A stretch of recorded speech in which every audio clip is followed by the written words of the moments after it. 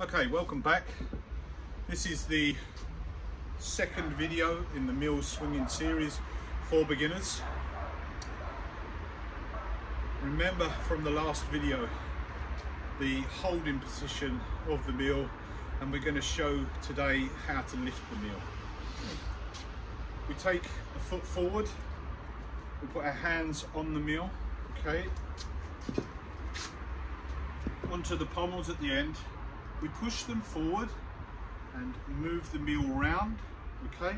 So watch again, hand to the top, slides down, push them around. We rock back and then rock forward, position the Meel into place. Remember, the pinky finger goes to the bottom, the Meel sits backwards. It also sits very low. Okay, very low down. From there, we do from here, from this position, the first work that we want to do is our 4 count. So if you imagine 4 beats to a bar, as in music, 1 and 2 and 3 and 4, and 1 and 2 and 3 and 4. Dum dum dum dum dum dum dum. Okay, so we want to, if you kind of think of the music, it will help you. If you have a metronome, it's a good idea to get that out, start using that, because it will really help you keep time. Now, before you actually start swinging the Meel, it's a good idea to just move forwards and backwards first, okay? But we want to turn. So first we're going to go 1 and 2 and 3 and 4. 1, 2, 3, 4, and 1, 2, 3, 4, and 1, 2, 3, 4. When you can feel confident, we're going to turn to my right. So we go, okay, you imagine that you're swinging that way, okay, but instead you're going to go 1, 2, 3, 4.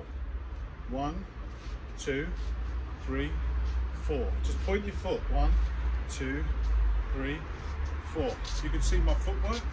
Okay. 1, 2, 3, 4. 1, 2, 3, 4. 1, 2, 3, 4. When you feel confident, start the swing. Aim the Meel head across the back of your body, okay? Aim it across, okay? It's really important. Don't go straight back. Don't go over your head. Go over your shoulder, that area there. And let it come around. And then as you bring it down, bring your arm into your body, but low. Do not let the Meel touch your body. It doesn't touch your body at any part, okay? The only time you see me with the Meel on my body is either A, I'm very tired, or B, I'm trying to lift a weight that's too heavy for me and I'm trying to get used to it, okay? Okay, so if we're going this way, it will be 1, 2, 3, 4. 1, 2, 3, 4, okay? Just to confuse things more, the hand which is down, the way you're turning, pushes towards the front of you.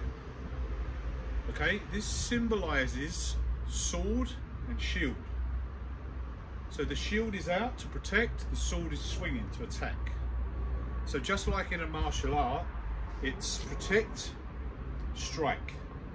Okay, protect and strike. Take the Meel up, we always start with the left hand.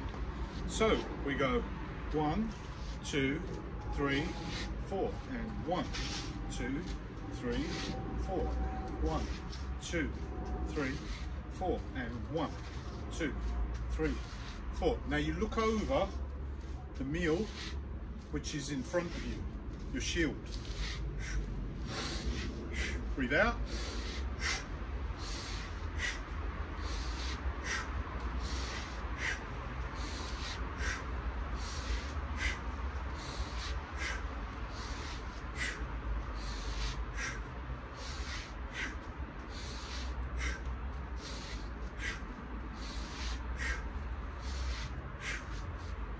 Okay, now, when you first start, try and go for time. Do practice sessions, either just going straight up and back or practicing the swing. Set your clock for no more than 3 minutes. Practice for 3 minutes, rest a minute. Okay, you can practice for 2 minutes. Okay, you can practice for 1 minute, but just practice for time. As you get better, start practicing for what they call hands. Okay, so a swing left and a swing right, that's one hand. So 50 hands is 100 reps, 50 on each side.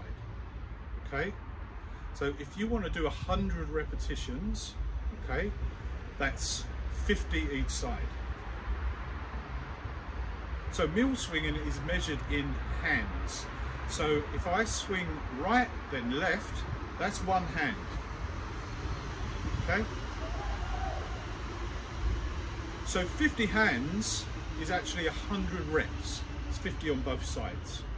Okay, so once you get over being able to do, say, 2 or 3 minutes, 3 minutes is a good mark. Once you get over that,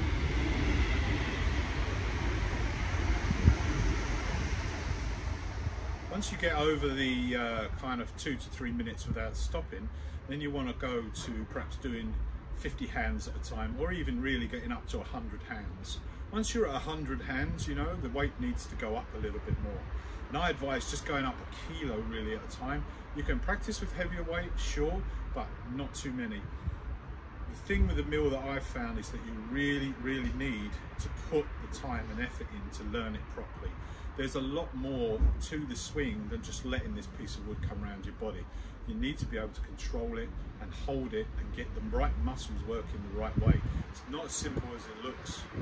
And every time I seem to master a part, there's another part that I need to get back to and re-look at. So it's quite in-depth, just depends where you want to take it. Okay, so